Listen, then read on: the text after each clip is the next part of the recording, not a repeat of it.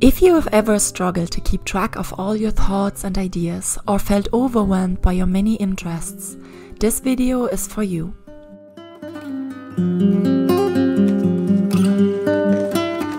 So I went out here. It's a nice Sunday evening in the garden, and I brought out some of my idea books that I had over time. This is one autumn-winter one, and the other one was spring. And I just wanted to talk about these idea books today and just tell you how I'm keeping them and how they help me to stay organized and creative and productive.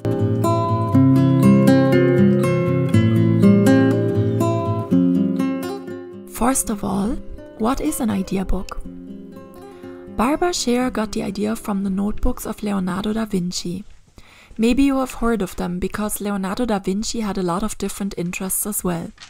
He kept notebooks where he kept all his ideas and drawings and writings and everything that came to his mind, he kept in those books. His interests included nature, flying machines, geometry, mechanics, municipal construction, canals, and architecture. So here are 5 key aspects of an idea book. Number 1. It's a place for everything. So you have a place where you can keep all your ideas and everything, and they don't get lost on little pieces of paper all around the house, or some apps where you put things and then you don't find them anymore. Number 2, there's no pressure to complete. So the idea book is a place where you can just make plans and dream and set goals, and there's no need to finish any projects. You can just come up with anything. It's a creative space where you can explore possibilities, brainstorm, and sketch out ideas without the expectations of having to follow through on them. Number 3, organizing interests.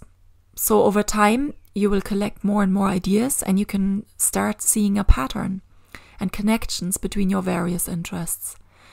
That will help you understand your scanner personality better and can guide you in choosing which projects or activities to pursue. Number 4, you have the freedom to explore. With an idea book, you have the freedom to indulge in your curiosity. You can jot down ideas for a novel, for example, or a business plan, or a design for a new product, anything that comes to mind and captures your imagination at the moment. Number 5, you get to record your passions. Your idea book serves as a record of your interests over time. It can be very interesting and enlightening to look back and see how your ideas and passions have evolved. This can also help you see which ideas have persisted and might be worth pursuing further. And now I want to show you what my books look like.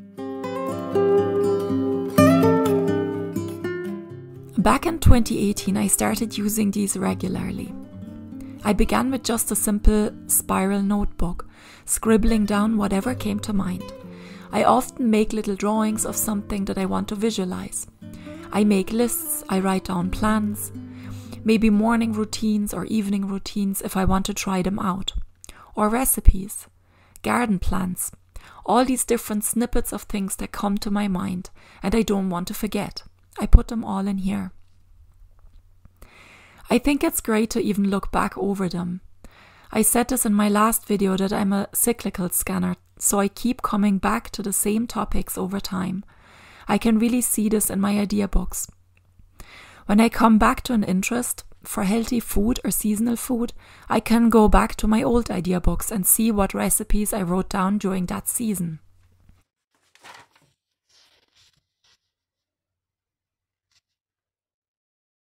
Idea books and homeschooling. These idea books helped me a lot as well when I was homeschooling my kids, or my 2 boys at the time, because my daughter went to school. And I was always going between unschooling, which is kind of an interest-led learning style, and then Charlotte Mason, which is like a book-based. Well, it's not really a curriculum, it's more like a lifestyle, where you read lots of books and you do nature study and listen to music and you look at art, read poems, things like that.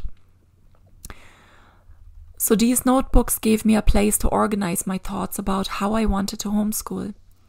If I was more in a season of following my kids' interests, I could have a place where I write down what they were currently interested in and what they were doing in any given day. So to give me the feeling that there was learning happening in their days, even without me instigating it. During other phases, when I was interested in giving them more inspiration through books and music and art and so on, I was writing out plans, what we could do in the mornings together and during the day. And then I was trying them out and see how they went. So I hope you give it a try and start keeping a notebook or an idea book yourself.